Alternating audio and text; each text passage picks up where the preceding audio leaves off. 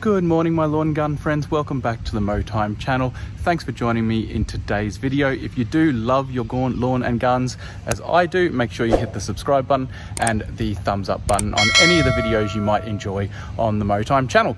Anyway, we're back out at a property that if you are not new to the channel, you know I posted a video not too long ago on this particular Sir Walter lawn.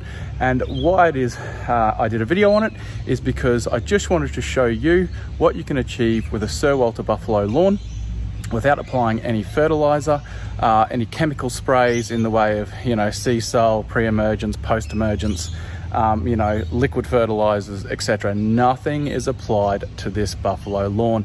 This is just running off regular mows and what comes down from the heavens above. So I thought I'd give you an update because we are in winter time now and we're getting like 21, 22 degree days max during the days here on Brisbane north side.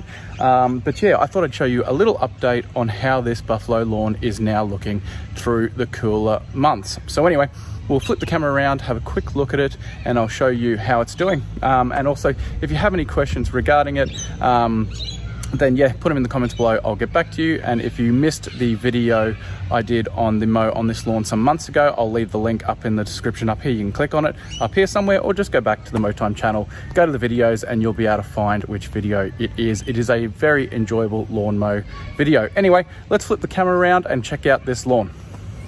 All right, guys, we'll start down the side here. So this is what the side looks like.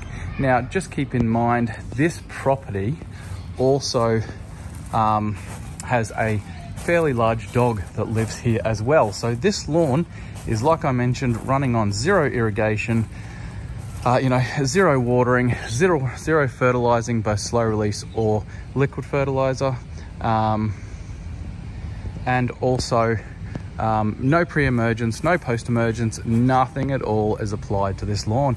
And look how great it looks through the colder months. Last time I was here and did a mow on this place was about 3 or 4 weeks ago.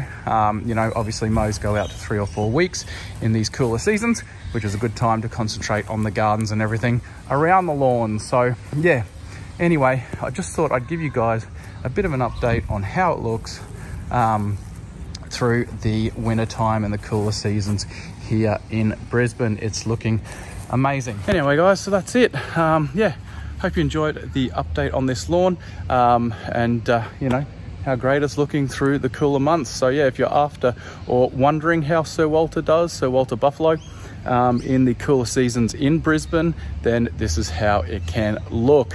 Just, of course, with any lawn, to keep it great, you must keep up regular mowing, okay? You can't let it go for ages and let it grow, you know, 6 inches and then cut it down again. That's not how you maintain a good lawn. Regular mowing, and that's all I'm doing on this property, and this is how it looks. So anyway, hope you enjoyed the update on this buffalo lawn today. It's Friday here, so I'm gonna knock off early and head home and get ready for the weekend. But anyway, hope you legends are staying well mentally and physically as always, and we'll see you guys in the next one.